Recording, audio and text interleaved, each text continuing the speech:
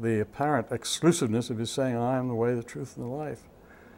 That wonderful passage in one of the Gospels where Thomas says, we don't know how, well, it's the answer to the question, we don't know where you're going, we don't know what the way there. And Jesus says, I am the way.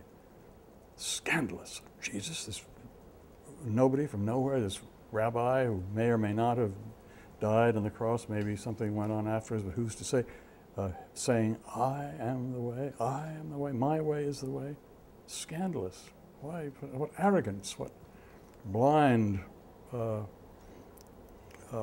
egotism that might seem to be. Until you live with it for a while and think about it and think, what was Jesus' way? Not what he didn't say, what I say is the way. He didn't say, I pointed this out before, he didn't say Presbyterianism is the way, or he said, I am the way, my kind of life. Pay attention to my kind of life. That is the way.